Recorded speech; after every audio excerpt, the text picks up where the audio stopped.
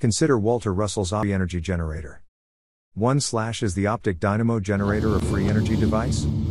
When considering Walter Russell's Optic Dynamo-Generator device, it bears similarities to the free energy devices of the Tartarian Empire, evident in surviving structures. The Tartarian Empire is said to have utilized free energy based on unique architecture. The voltage of the Optic Dynamo-Generator is generated by the established ether tension, which leads to a variation in the magnetic flux over time, denoted as phi/T, known as phi divided by T representing the potential value, ether tension. The voltage is calculated according to Faraday's theory of the ether, which remains valid in electrical science today, despite mainstream science having removed the ether field from electricity. Essentially, the optic dynamo generator consists of two opposing coils, resembling two funnels facing each other. Below are materials that create ether tension. The flow of ether is the inherent dielectric in the material structure, directed by Walter Russell's coil.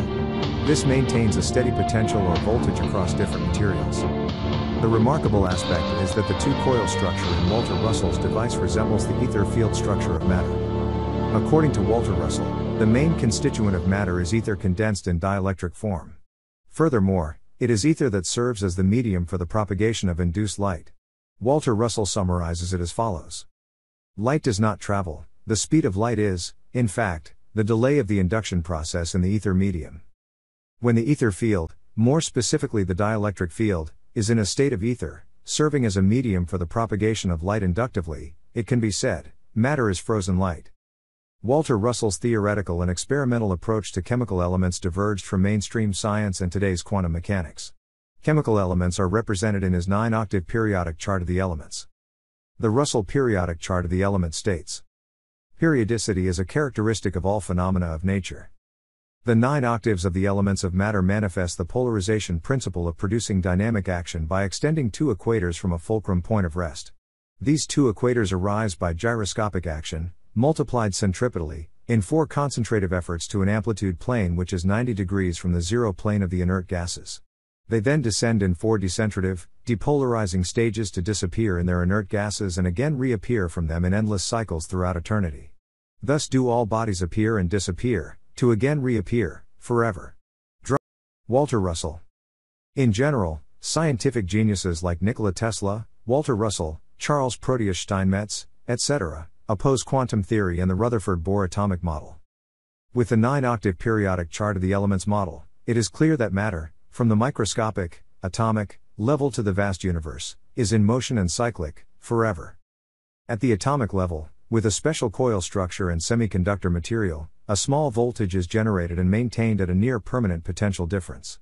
However, the voltage generated is relatively small but still considered sufficient to supply input to another free energy device. If you have heard of a free energy transformer, Walter Russell's optic dynamo generator can provide input to a free energy transformer, commonly known as the Tesla transformer or Tesla coil, which can generate free energy with improvements. 2. The technology. In fact, the technology of generating high voltage and putting free energy into the transmission system. Walter Russell's free energy generator is the result of testing a theoretical model of matter in the form of ether, known as the theory of 9-octave periodic chart of the elements.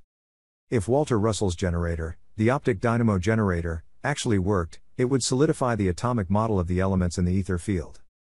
The ether field theory has been used by many scientists before, including Nikola Tesla, who was the creator of the 20th century. However, this theory has been rather absurdly dismissed in scientific academia, mainly because the Michelson-Morley experiment was a famous failure to confirm the existence of ether and also failed to remove ether. In addition, Einstein's theory of relativity, based on Poincaré and Lorenz's transformations, relies on a mathematical conjecture that postulates the theory of relativity. It is evident that these axioms are only presuppositions that do not match reality. In general, the ether field theory has never been logically dismissed. Nikola Tesla's high-voltage generation technology is based on voltage transients of impedance. It is a method to excite a system of elastic atomic-level matter structures, creating resistance to transient voltages. The transient voltage can also be explained differently, based on a rapidly changing time variable, where the value of the denominator, symbol t, gradually approaches zero, causing the entire fraction to approach infinity. This is a mathematical explanation that requires defining some other concepts. Although the Walter-Russell hypothesis creates a free energy generator, a high voltage is required for the distribution and transmission of electricity. Therefore, when considering the practical application on a large scale, Walter-Russell's optic dynamo generator remains merely a device for the confirmation of the theory of matter in the 9-octave periodic chart of the elements.